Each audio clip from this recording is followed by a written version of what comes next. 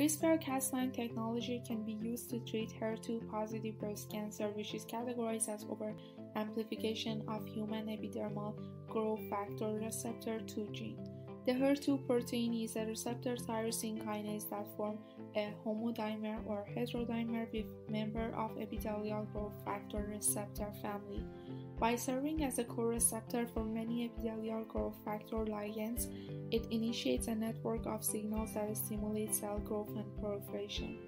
The over-amplification of HER2 results in overexpression of epithelial growth receptors, activation of HER2 signaling pathway, and uncontrolled cell growth that result in cancer development.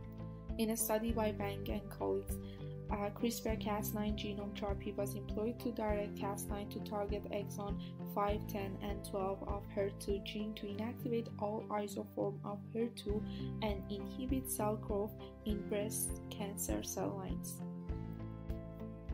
To test if CRISPR-Cas9 inhibited cell proliferation, 3 guide RNAs were added to both HER2 positive and negative breast cancer cell lines through transient transfection to observe cell proliferation.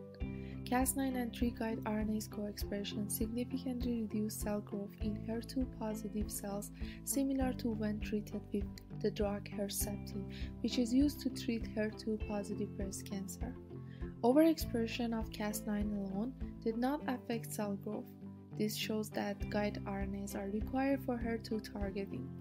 The same results were observed when the same guide RNA and Cas9 were transduced with retroviruses as well.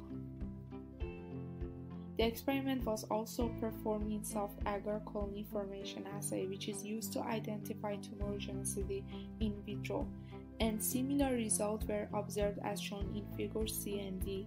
The cell proliferation and colony formation were significantly reduced in Cas9 plus 3 guide RNA colonies and Herceptin colonies compared to just Cas9 or control in HER2 positive cells.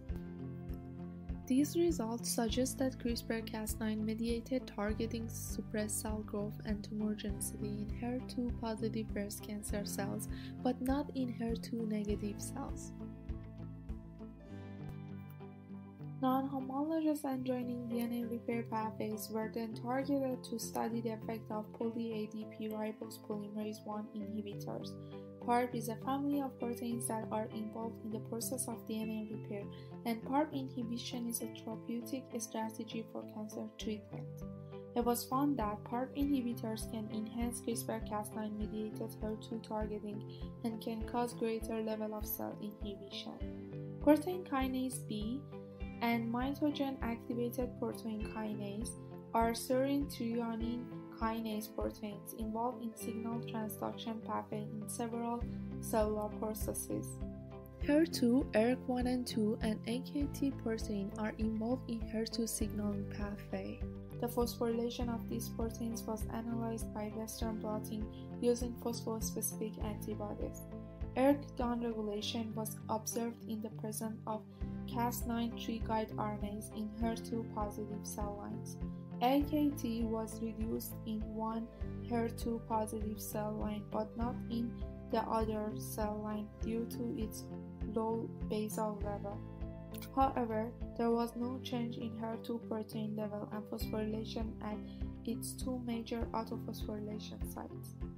But Herceptin treatment caused a marked reduction in total HER2 protein levels, as well as associated proteins in BT47 for HER2 positive cells. This shows that CRISPR-Cas9 inhibits the HER2 downstream signaling pathways through a different mechanism from that of Herceptin.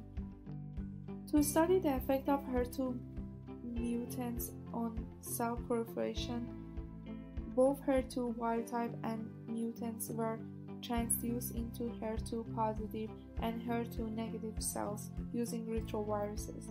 The cell growth was significantly suppressed in the mutant but not in the wild type. Total HER2 protein levels and its phosphorylation at Y1248 remained unchanged.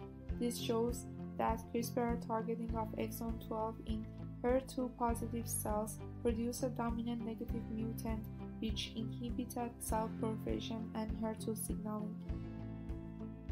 In conclusion, the CRISPR-Cas9 system targeting the HER2 gene in breast cancer cells did not suppress cell proliferation and tumorigenicity in HER2-positive cells, which was also shown to be enhanced by PARP inhibitors. This experiment confirmed the insertion of mutation by CRISPR-Cas9 in exon 12 of HER2 cells. CRISPR targeting of HER2 did not significantly reduce HER2 protein levels, but the downstream MAP-ERK and PI3K-AKT signaling cascades were inhibited. Therefore, it was concluded that CRISPR-Cas9 did not downregulate cell proliferation by reducing HER2 levels, unlike Herceptin.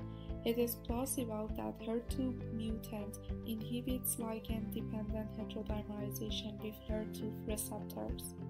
Further studies are required to identify the exact mechanism.